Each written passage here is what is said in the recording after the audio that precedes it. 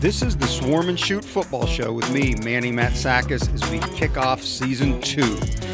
We've been fortunate because we've had a few good interviews. We bring Lynn Groll on here, and he's able to interview some of our players. And we've got a lot coming up in this upcoming season. And this Swarm and Shoot Football Show is brought to you by Big B Coffee, which I've got right here. And it's right across campus here on North Clinton Street. Get the finest coffee beverages in Defiance, as well as great pastries and breakfast sandwiches to start off your day. And for most of us, we also get a pick-me-up in the afternoon by heading across the street to see Sue and everybody over at Big B Coffee. I'd also like to thank our sponsor, BSN Sports. Rob Held, Jim Garris, and the crew over here, the sales team, are the professionals that you definitely need to get in touch with to get your gear. All the DC gear. If you're a high school program out there listening to this, get in touch with these guys and they will help you out. They do a fantastic job with high schools, colleges, businesses in the area. Can get whatever type of apparel they need customized just for their business. So I know Rob does a great job for us. Jim is our rep that I see virtually every week of the year, and it's outstanding customer service. Welcome to the Swarm and Shoot Football Show. We're back here for a week 2 look at Hanover College and a look back at week 1 and the trip down to Rose. Coach, take me through Saturday. It got off to a tough start. Well, you had the fumble on the first possession that you guys recovered, but then it was tough after that. Yeah, it was definitely tough. I mean, we faced a team with, no matter how you look at it, we've got 5 seniors. They got 23 seniors, and I thought it took forever. They had senior day, and it was like we're waiting out there for all that. But they're a very good team. You could see why a lot of people picked them to win the conference, or they ended up second in the preseason poll because of just a lot of experience. And I think that's what got us early in the game. You get down 24-0, and I thought our defense at many times played really well. It's just we kept putting them in bad situations, with a drop punt and a couple kicking game errors early, and then and then they got up a bunch, and then by the time we were able to get back in it and do anything at that point from the second quarter on, I thought we were able to compete, and the guys played hard for 4 quarters. Takeaways? For 3 quarters, let's put it that way. Takeaways from that game? It came down to explosive plays. An explosive play statistically is anything over a run over 12 yards or a pass completion over 15. And, they had plus 10 on us, and we didn't create as many offensively, and we gave up a lot. And, they had some one-play drives. They just, bam, they hit on us because we were maybe out of position and so forth. So, I think that's what we've been working on in practice, because you even though you can't simulate a game until you have a game, and it's like on paper they know where to go. It's just the speed of the game for these guys, for our guys, which I think caught them off guard initially, and then then they improved as the game went along. Mentally, was that where the mistakes came more so in your mind? Some of it was just jitters by jitters, you have a freshman punter, and he gets the ball, and the snap was fine, but he bobbles it, and then next thing, bam, it's he's on the ground. So I think that's one example, but a lot of it was just I think not being able to handle adversity early. And it's not something we didn't talk about. We worked it, but it's nothing like a real game you can't simulate a real game in practice. So that was, I thought that was something that took us out of our game. We were never really on the offensive. We were always waiting for them to do things, and then we would respond, which is not how you play this game.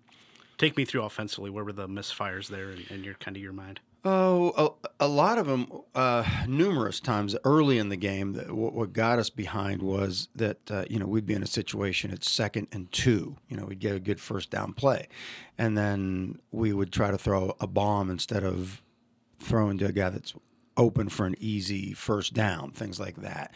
Or maybe, a young guy on the offensive line, he misses a block, and so we've got to, we take a sack or something like that. And, but I thought those were some of the miscues offensively. And I think all in all, when you look at it and you compare it to how we played them a year before, when you grade everybody out, we actually graded out way better than we did in 2019 when we played them.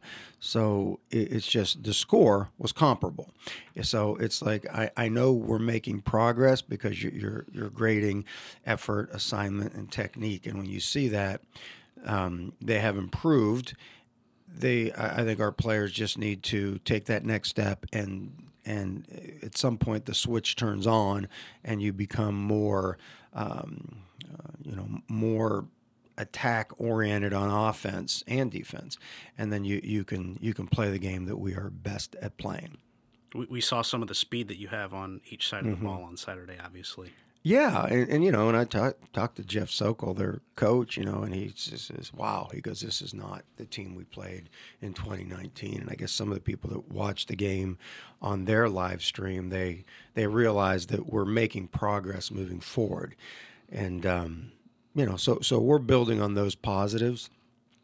Only problem is this week we play the team that got, first place preseason, and they're back and loaded at this point. Where is your focus this week to improve? Oh, I think right now it's mechanics of the game for us.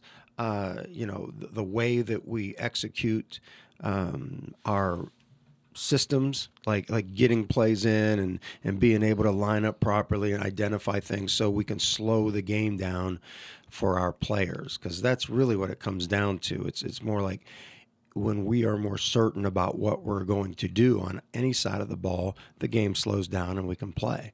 So I think we're working a lot more this week on game situations, and so they understand, hey, it's 3rd and 2, get the first down.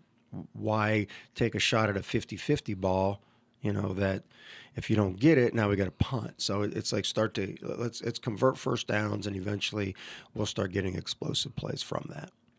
Areas that you liked from a week ago, take me through that a little bit, and areas you can build on. Well, I think one is Matt Bolanos, our punter. Other than the first couple, after that, he punted a 41-yard average. Yeah. I mean, he can boom them, and I think he got that out of his system. So I feel like that is a positive for us. I think, another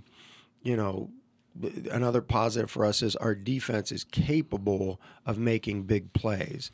And I thought there were times when we did a good job getting them in 3 and outs after we dealt with that first quarter.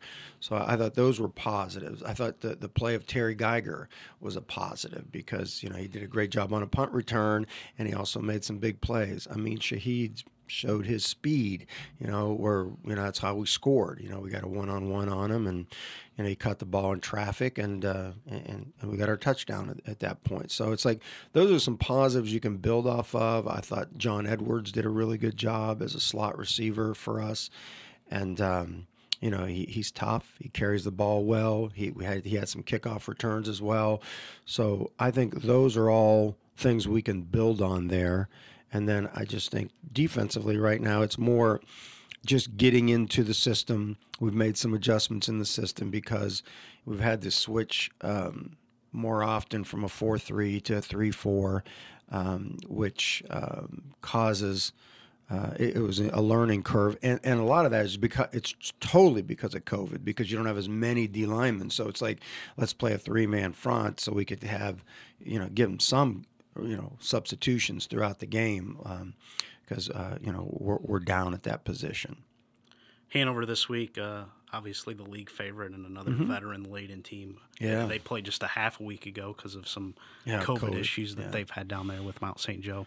What did you see on film from what Well, they bring to the table? I see. Well, the interesting thing is, I mean, could they have played? Could they not have played? You know, there's all kinds of stuff in the, other coaches in the conference. I just respect that they even played, played a scrimmage. So from my understanding, it was like they had a week before a bunch of guys down due to COVID contact tracing. And then they were all coming back, and they would only have gotten like one practice in, and then they would have had to play a game. So Mount St. Joe and Hanover had the conversation, and they both felt good. And Matt Theobald, the coach at Hanover, called me on Friday night at dinner, and he says, "Hey, we're doing this." So he gave me the heads up. I knew it was happening, so I'm like, "Okay, fine. Everyone's got to take care of their team." It wasn't like somebody was trying to duck somebody else. He's just trying to protect the health of his team. So that was his decision to do that. And every program is different in our league. I mean, they are the premier program, and they're all back full force now. So when those guys came back, now they've got a full week, and so we're going to get the Hanover team that we know that was picked to be first in the league. So that's their decision. Our decision would have been we'd have played, but we'd have been just down a few guys or a bunch of guys, whatever. I think you're going to get better by playing regardless. So, but we're not in the same position as a Hanover right now. I think we're in the process of getting there, but every coach, it is all over the place. Some are upset why they get to do it. Some, like me, it's like, hey, good, whatever you need to help your program mature. And that's what they did. They were down some D linemen, I believe, and some running backs. I don't even think they played their top running back last week. Yeah. So what they did against Mount St. Joe is pretty impressive. Yeah, they did, and they looked good, and even with those guys. And I know what they basically did is those kids that that just got back from COVID, they got to play in the scrimmage because, they were whatever they test, they had a protocol to come back to play. They just didn't have any practice. So they used that as a practice. And so I can see why they would do that, because you don't want to keep hitting on each other. If both teams agree, hey, let's scrimmage, we'll get better. And I think they both got better from that experience. Where do you have to be really good this week to compete against these guys, Coach? Well, I think we have to be more attack-oriented on all sides of the ball, come out and be in a position where we are not in any way, shape, or form intimidated that they are so good. We know they're good, but we can't control that. You can never really control the opponent. It's like we have to control our effort, our assignment, our technique. And when we do that, then I think we will mature and start to be the program that we are building and for the long haul here. Not a game you can play where you're thinking too much. No, and that's why that's what it sounds like. Your guys are kind of in that. A lot of thinking early in that game. Then when they just turned it loose, and had fun playing the game and forgot about anything but just what they could control, we got a little better at that point. So I think that this is going to be one of those deals coming in, and we're going to do everything we can. I mean, we don't go into any game thinking you're going to lose. You're going to go into this game like, hey, what do we have to do to be successful and win this football game? So it will be a challenge, maybe our biggest challenge of the year. Although there are some other teams, Mount St. Joe's tremendous as well, but and there's some other teams that showed up in the league that, wow, like Bluffton did a great job in their opener, beating Manchester, and Franklin got after Anderson. Really, we're playing a lot of young guys in their program, that have been built up. I think they scored a bunch of points against Anderson. It was a shootout from my understanding. So. A lot going on in the league. I'm glad our conference is playing. There's a lot of conferences are not playing. So we're fortunate to have that, and that lets our players improve and have an opportunity just to keep getting better. And we will benefit as a program because we're playing this spring. webcast 2:00 Saturday. Jim Yes. Funderburg, Jim Bellamy on the call for you guys, and that'll be on your website, the DefianceAthletics.com website. Yeah, it'll be awesome, and we know we can't let anybody. I know we can have recruits, some recruits there, but they'll have to go through a testing protocol, I think, and are cleared like any recruit coming on campus. And I think the big thing is that parents of our players, but there are no visiting fans. And in fact, I found out nobody in the conference is allowing visiting fans, so it's not just us. So that's just the way the conference is. I heard from the commissioner that they may be revisiting that week by week, and it could change as the season goes along. And obviously on this podcast we'll announce it, and the school will announce it, and if it does change, because we'd love to see fans out there, but hey, we got to be safe. And presidents make these decisions, and they're informed at a different level than a football coach or an athletic director. So we'll do as we need to. At least we get to play. Absolutely, that's the best thing. Good luck on Saturday, Coach. We'll talk to you again next week. All right, thanks, Lynn. Okay, bye-bye. I want to thank you for joining us on the Swarm and Shoot Football Show. If you're listening to this podcast, make sure to subscribe in iTunes. Give us a rating, comment on the show. If you'd like to get all kinds of updates, go to our website at swarmandshoot.com, where you will be up to date on all of our podcasts with audio and YouTube versions on there as well. All right. See feature articles on our current players and alumni, along with updates of what's going on in the program. Take a minute and subscribe with your email to receive these regular alerts every time we update the website.